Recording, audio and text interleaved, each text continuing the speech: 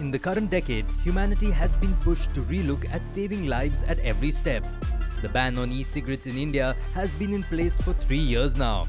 It is imperative to assess where India stands today in terms of achieving the ban's goal and whether regulation of alternative harm reduction products rather than a ban could reduce or eliminate the health risks associated with smoking.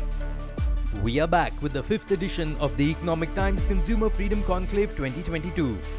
Learn from our leading experts engaging in interactive thought leadership sessions to discuss and debate the need for an effective and cohesive smoking cessation approach to improve public health. Watch the episode at these times only on ET Now. Brought to you by ET Edge.